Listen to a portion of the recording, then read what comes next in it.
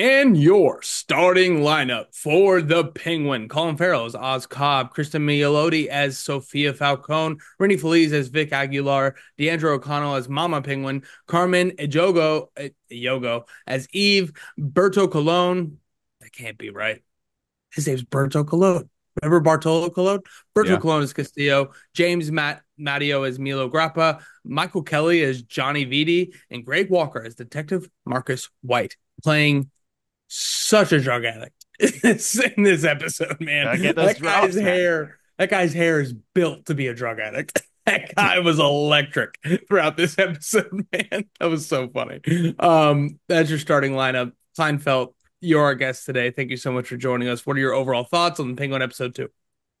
I really liked it. I think that episode one was a great starting off point, a great jump back into this Batman world, but also it feeling very different than the Batman, with it being this like Sopranos crime drama of it all. And I think episode two, I don't know if I like it as much as the first episode. I do think it is still very strong. The latter two-thirds of this episode are up there with me with episode one. At the beginning of this, really just like it kind of threw you in, and maybe I was just like in a weird headspace, and I would come Mm. back into it. It's been a while. It's been almost like, I guess, 10 days or something since the first episode, It and so has. it took me a bit to reorient myself. I'd come off of watching SNL, and so it was just like, whoa, like what is going on? Is this supposed to be funny?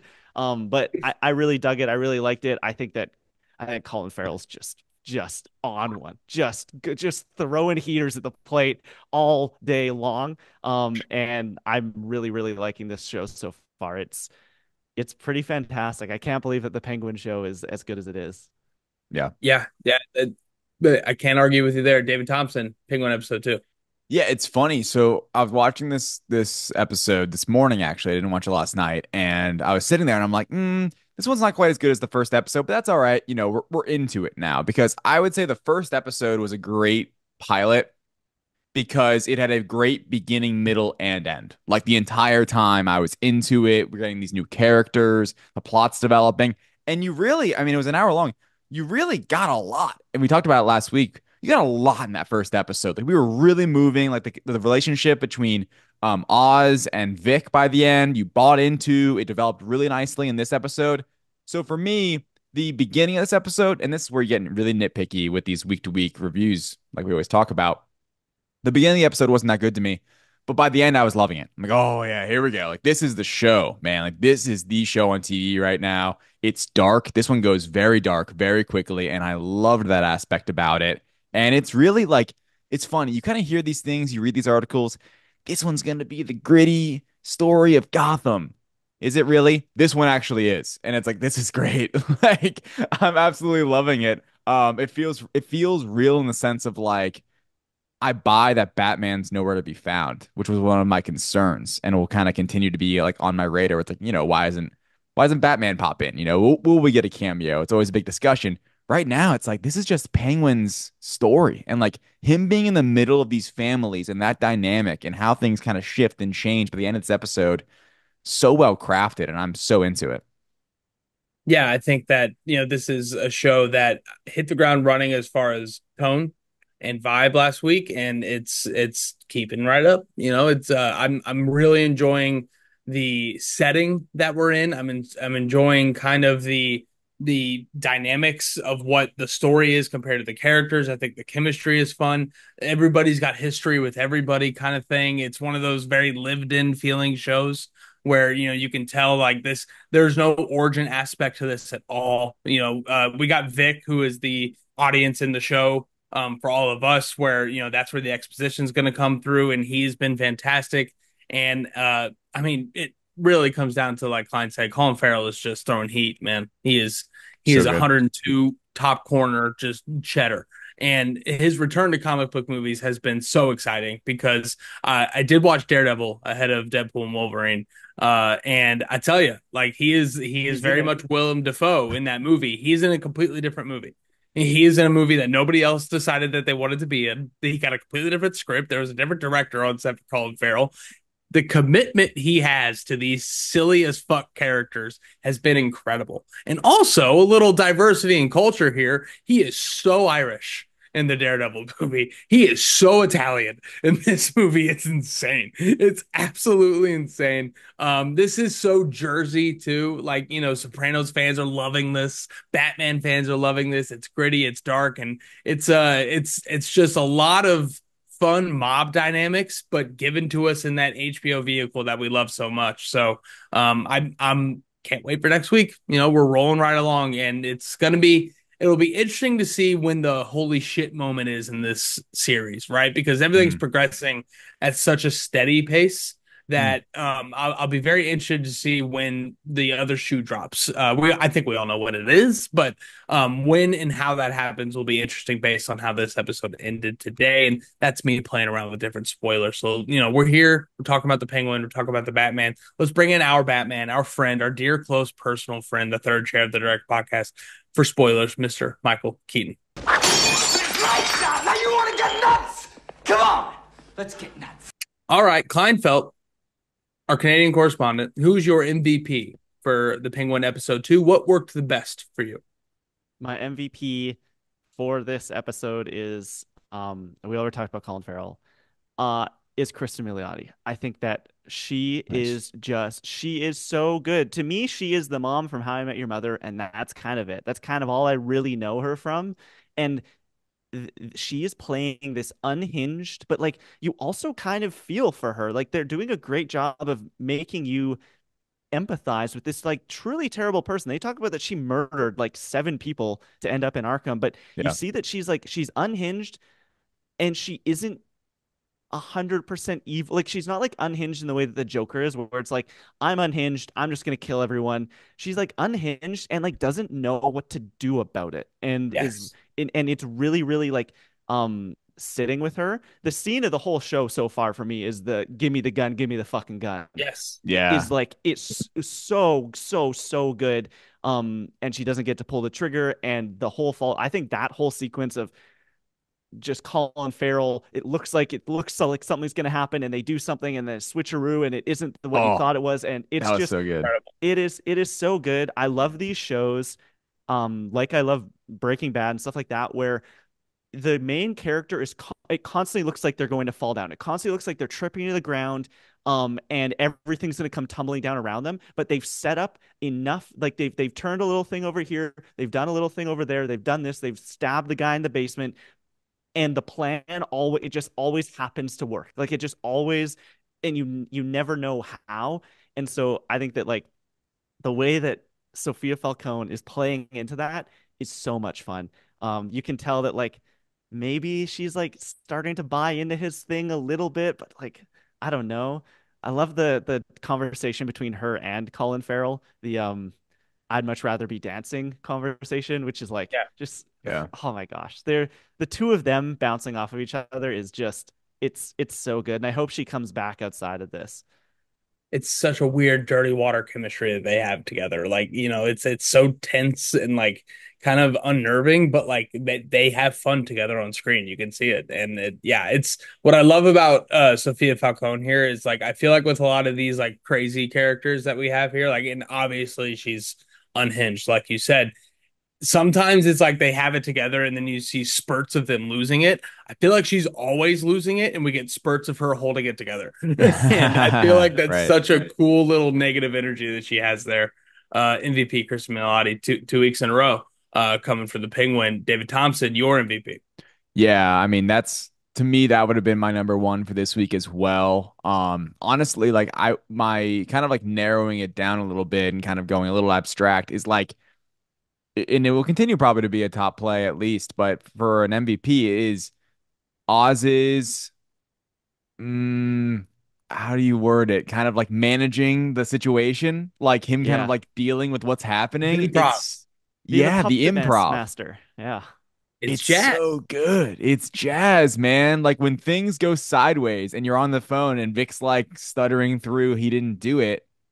And he's just like, well, shit. Like I gotta now stab this guy to death. And then he's like, he breaks in. We get, the show is so well done because like it really is No shit, David. It's the Penguin show, but we're really like we're honing in on this character. Like we Yeah. get specifically speaking of the moment, everybody on the wall, we're checking for weapons. Pat, pat, pat. And it's like he's got the knife and he puts it in his coat thing. And then it's like, okay, where is it? Like, did he give it to Vidi or whatever? The guy that's been sleeping with what's his face is I think Luca, who is Carmine's brother. Awesome, Yeah. by Yeah, the way. the The, head of the the guy crime family. guy from Gilmore Girls, by the way. Fuck Um, that. love that guy. Love him. Anyway, so happy to see him doing this awesome role. All that being said, all that manipulation, getting that to somehow work out, leading to the give me the fucking gun moment. Like, and that was just so great. And then you come back down to it, and it's like just him and Vic doing the bodies lay down, like, oh, Oh. twisted, but great. I'm like, oh, this is awesome. And like You need to learn. If you don't improvise, this is where you'll end up. and like you kind of buy into it. It's like Penguin is a survivor. Like he is constantly in these situations where like he could just get killed so quickly, you know? Like there's the one in this episode, he's like all backed up. They got the knife to his neck and he's like, oh, whoa, whoa, whoa. Like, wait a second. And he's so calm. Every time he goes and talks to Maroney, I'm like, this guy's about to like get killed in here or like something. Cause it feels like he never has the upper hand at all, but he always works it out. And that's been one of my favorite parts of this show so far. Yeah, it's and Colin Farrell's just playing it up so well. Oh, Fast so good. talking, but also kind of like always confident, but like also stammering a little bit. It's one of those things where like I feel like James Gunn. I feel like they have found like what makes the Penguin character so great, and they've extrapolated it in such an awesome way. He's just always in the right person's ear. He's in multiple people's ear at the same time. He is all for himself. Like the loyalty is not even a thought in his head. It's all about perceived loyalty, and that's how he plays it. And with all those little moments like that, like Klein, you said it really well. He's kind of like falling upwards throughout this entire thing. And my favorite part's in the van when they're in the truck. Did they say FEMA truck? Yeah, they did. That's not very DC, right? Isn't FEMA a real thing? Yeah. They But they mention don't they mention New Jersey in this? Like they've made allusions to like actual America they have in the this show. in this universe. Yeah, in this Batman universe, there's Gotham. We don't know what else there really is. It's like different because like they have made more like less mystical DC connections in the Yeah. past. So even like There's small little Philadelphia. thing. Yeah, right. Like the little thing it was like a generic like iPhone Penguin was using with like that stuff too. Like I don't know. Like that felt to me very like it's just interesting. It's a good call because this universe does seem to be doing that more than like what we expect the James Gunn DC universe to do. Right. And so they're in that truck, and obviously he's not supposed to be in that car. That was a very big point of the entire plan. Is he's going to be in the follow car. And how does he Yep. get out of it? He just distracts the people with jokes. Like that's it. He just starts yucking people up, and then at the last second, okay, I'm going to shoot you now, kind of thing. And how does he get out of it when the driver finds out that he's a snitch? Driver shot the wrong guy.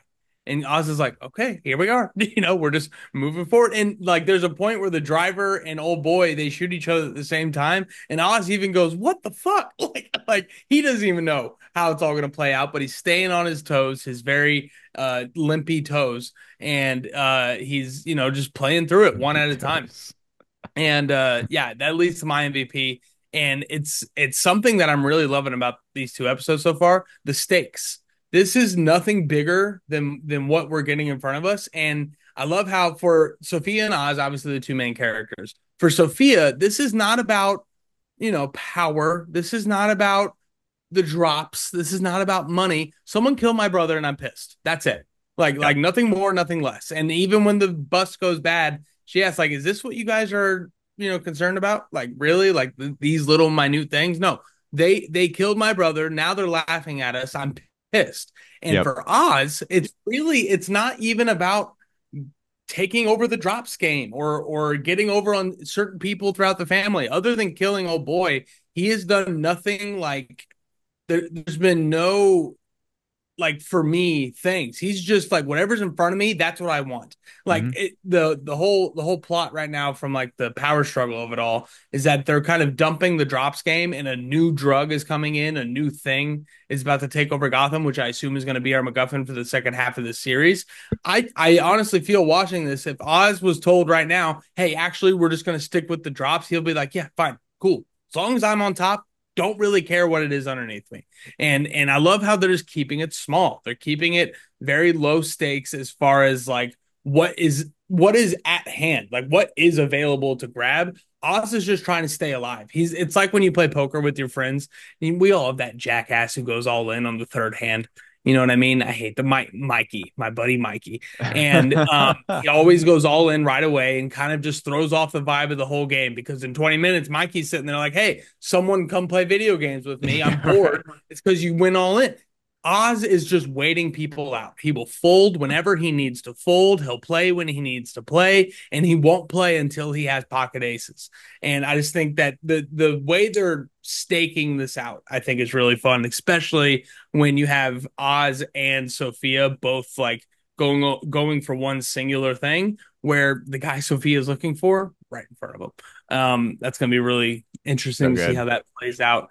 Klein, LVP, what didn't work well for you? We did institute a new rule recently. If you don't have an LVP, give me another MVP.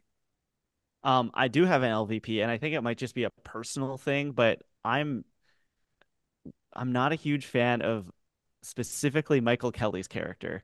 Yeah. I it here's it's Yeah, I buy that. everyone else in this family. Hmm. I buy it. I buy that these guys are this mafioso group that's trying to rule Gotham and run the drug game. I don't know if it's because Michael Kelly, for me, I was first exposed to him in House of Cards, but like every role I see him in, I just see that character, and it's like, oh, it's just the same guy. And I just don't buy that he is in the room with these people ever. And so I'm not a huge fan of him. I thought he was gonna die. I thought he was gonna get shot, and I was almost looking Yeah. forward to it. But No, it seems like they're gonna keep him around for longer to drag out that story, get the whole like the yeah, pictures thing. That's gonna come to a head. And that part's interesting. But what do you think, Matt? I weirdly agree. I can't put my finger on it, but Hmm. yes, he stands out like a sore thumb. And I think it does have something to do with like that is the Penguin's ace up his sleeve as far as the other guy goes. Like he knows like I can turn on Kelly literally at any moment. Like that's what made the knife scene so interesting is that he didn't put it in Kelly's pocket or Vidi's pocket rather. But I'm with you, Klein. He just does not fit this vibe. Hmm. And again, I read through the starting lineup. Everybody's so goddamn Italian. He doesn't look very Italian, yeah. right? It's Yeah. like Michael he doesn't Kelly's he's the not most putting on a Irish voice or thing. anything. Everyone else, even Chris Similioti, has like there's like a tinge of it in there. With Yeah, him, it's Definitely. just like he's just some guy like he Yeah. who's married there. him. Yeah. He married into the family. um, David Thompson, your LVP.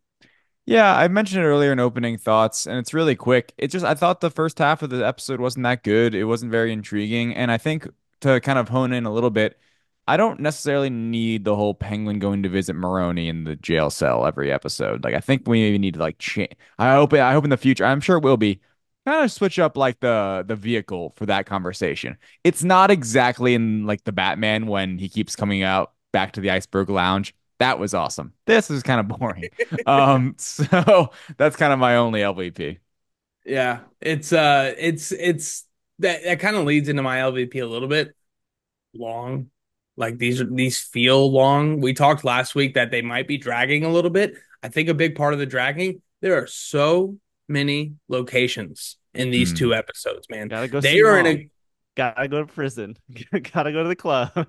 gotta go to the funeral, gotta go to the party after the funeral, gotta go to the event after the Oh, gotta go party. to the apartment and hang with all the prostitutes. Oh, right. I Yes, forgot There's a about lot that of part. places. gotta get Vic laid. All these different Dick. things. And it's just I this could be me. Obviously, if you're not watching Sunday Night Football, this isn't a problem. If you're not watching SNL, this isn't a problem. I'm watching these in the morning because, and talk shit if you want, they are competing with football, and that is a thing. Like there are people who will not watch this on Sunday night because there's a game on. You'd rather watch football. And I just feel like these are very long for Monday morning episodes for me personally. Yeah. And two episodes in a row, I'm pausing it halfway through, being like, wow, another 30 minutes. Dang, like we got a lot to go here. So I hope the pace picks up a little bit. But yeah, these are dragging just a little bit for me as far as watching. But looking back, I'm enjoying everything I'm seeing. So it's not like any one part is slowing things down. There's just so many different parts that need to ramp up scene by scene. I just feel like it's dragging a bit. Yeah, I think it's interesting because they've continually said this is an 8 hour, project or series. So you can kind of it's going to be 8 1 hour episodes. And obviously this one was a little bit shorter than the first one. The first one had a lot more story to tell, and kind of set up and stuff like that. But I think that it'll probably continually possibly be an LVP or at least a concern because I think it is going to continually be like the runtime. Like only we're going to get like a surprise like 34-minute episode. I feel like it is going to continually be, and that's kind of like what they're going for. It's hard because part of me is with you, but also part of me is like it's a means to kind of a greater end where it's like you kind of need to kind of show all these locations and do all the setup to like, get to like these great, driving the story forward. But yeah, it's definitely not as like, we're reviewing Agatha as well right now. Pop that show on, you blink and it's basically over. It feels like it feels very like almost like sitcom-y in that way. This, total opposite. Well, and what it leads to is by the end of it, there are scenes I don't even remember. No, none of us brought up the Sophia Falcone therapy scene with that like Arkham ass red light that they had. That was creepy. That What the was the hell is beginning opening scene, right? Yeah, right? right at the beginning. Right? And like I like it was that. a great scene. I forgot it happened until just now. You know what I mean? Like it's just Top play it's right there. a lot going on. Yeah, and it gets us into top plays. Klein Felt. What was your top play out of this episode? Have we mentioned it before We already? have it was the my top play was the lay down. I just like Yes. Great. it's so just twisted and messed up, but I don't know, means well, I guess, like as well as he can. Like he is trying, he sees himself in this kid and is trying to teach him the same lessons that he was taught. And so I loved that. A really tiny top play is in the funeral. You kind of really get a sense for how Sophia is seen. Not just you, all we've seen so far is her amongst the upper family, her amongst the Falcones. When she's in there going to the buffet and the people are looking at her and talking, and she starts out holding it together. She starts out as just like, I'm just going to take a bite. And it's like, that's not out of the ordinary. And she hears it and she starts going all in. Like, I love that. I think that that was just such a cool look at how not necessarily the average people of Gotham see her, but how the people outside of her, like inner circle who fear her, see her. I'm not gonna lie, I did laugh at that scene because like the whispers were like there when she was like, "Oh my God, can you see it? Oh wow, that's her." And then when she stuffed it in her mouth, it's almost as if the whisper turned into a roar. Like people were basically talking out loud, like, "Holy shit, can you believe she just did that?" Like the whispers were very funnily balanced throughout that scene. I thought that was fun. That's Uh, funny. David Thompson, top play. Yeah, we've mentioned a bunch of them already. The only other one that I wanted to bring up was just the very end where it's like they're teaming up Yeah. and like Penguin's got her. He's completely like in the first episode it's But like, does he? "Oh, but does he? Oh, That's the great." beautiful thing about this twisted web, right? Is it's like it could fall apart at any time. She just doesn't seem, you're right. She doesn't seem based on this episode kind of what like we were just talking about. Is she like this mastermind or is she really just like she's very reactionary? Whereas like Penguin is reactionary in a different way. Like he's reactionary with this goal at the end of the day. Sophia's almost like going through life just like reacting to bad things that happens to her and like freaks out. That's why she was in Arkham and everything like that. This would have been a huge top play if we gotten a cameo in that first scene, by the way. I for a second I thought we were getting it. We were gonna get one too. That would have been nuts. But what's interesting about that, like the whole teaming up at the end, one that point where she's like, seems kind of fun. Like that was so fucking good, dude. That was an awesome read of that line. Turn into a thespian for a second. But I think that was a big, if you want to get into the mind of Oz Cobb, which is something that none of us should do with any sort of frequency, by the way. I think a big part of planting the knife on old boy instead of Vidi was to get Sophia off her game a little bit. Like he needs her to be vulnerable too. So to Mm. frame this on the one guy that she has had trusted, the one guy she trusted to keep that dude chained up to the radiator, which still there, that guy just hanging out downstairs in the basement. To Was he frame not it, getting buried? Who's getting oh, buried at the end? I'm an Yeah. asshole. Yeah, he got buried with the other guy. I don't In think the Um, you're the hospital gown asshole in though, that poor case, but guy. Like yeah. you just like he gets buried with no pants on. It's just that's embarrassing. hope that's Yeah. how I'm buried. Winnie the Pooh style, man. Just give me a Colts t-shirt and no pants. I'll be fine. Donald Duck in it. Just make sure it's my Andrew Luck shirt. But uh the fact like him planting the knife on that guy, I think opened a door to side with Sophia. So now he is literally in like in the pocket with every single point of this entire ninja star that is this controversy. And it's just so interesting to see how he's going to get out of this because it has to come toppling down, right? It's not everybody can It keep always does. that guy can't still be in jail being lied to over and over and over again throughout this entire thing. It's 100%. crazy.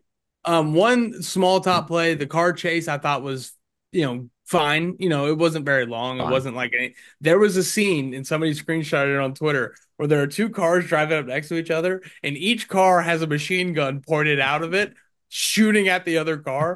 So it's just two cars shooting at each other, which is like a pirate ship battle where they shoot cannons at the same time. And it's just like this is pure chaos. I Like this love is it. just unadulterated, unorganized murder. And it's just The city's it's underwater, Matt. yeah, the city is underwater. I forgot about that. I didn't think about the fact that another top play, the radio thing, the like Alex Jones probably isn't the right word, but they had these guys that hate the government of Gotham on the radio. They're like, there's crime everywhere, Crime's everything. up 54% since the city flooded. Yeah, dude. Yeah, that's how that This is goes, the end man. of the world. What the hell did you expect? And the bartender's like, don't blame me, blame the Riddler. Yeah, that makes a lot of sense. Yeah. Sure. By the It's way, insane to be so upset about that. back to the Batman. We needed more. I hope we get some more like familiar cops from because like there's that great line in this one where it's like half of the police were working for Falcone, right? Where it's like, all right, let's see some more of those guys. Like I want to see like kind of what they're up Jeffrey Wright to. in this somewhere. That's the big one to me. It's like you could totally have brought Jeffrey Wright on for one day on set, gotten He's him working with HBO right now. Like he was doing Last of Us stuff. Like right. he's in the Oh, he's in great point. the corral. Like he's around. That's Yeah, I think like we need to like make our own odds, Matt, for like cameos. I think Jeffrey Wright's got to have the highest at like plus absolutely. 400. I feel like that's like not like there might not be many cameos in this. There might not be I any. don't think there will be. I think there might. I mean, genuinely, I think there might be none. Jeffrey Wright's a good one though. Like that slots in well. Like Yeah, if there's it's gonna be, he makes the most sense. super minimal. He's there, like I said, he's there for a day. He's a cop, where it's like he could just be like on the case. He could just He be like knows the arriving. penguin. He knows the penguin. Like they had that great Rata Alada scene. You gotta punch me in the face. It's one of my favorite line reads in movie history. When Open your eyes. he's so upset about it. You gotta punch me in the face. It's He's Jeffrey so Wright. good in that movie. I love his Gordon. It's I think it's my favorite. Rewatching the Batman before this. It's so good. It's just because Dude, Gary Oldman played I Commissioner Gordon. know. I He know. wanted to be locked up in the MCU. Yeah, They're man. both great. It's crazy. They keep pumping it out. These Gordon's out because like he was so great, and I think I like this Gordon to. Well, now we're getting in a whole different conversation. This Gordon and this Batman, that relationship Yeah. was Perfect. off a comic book page, and I will like. It's one of the only things I feel like I've ever seen where it's like that literally is like coming straight off the page onto the screen. It's the best. Shit. These all just got sent out to the press from my email address. Oh, the mayor's gonna have my ass for this. Yeah, no shit, dude. You're fired. You're fired. You're done. Like, it's good stuff.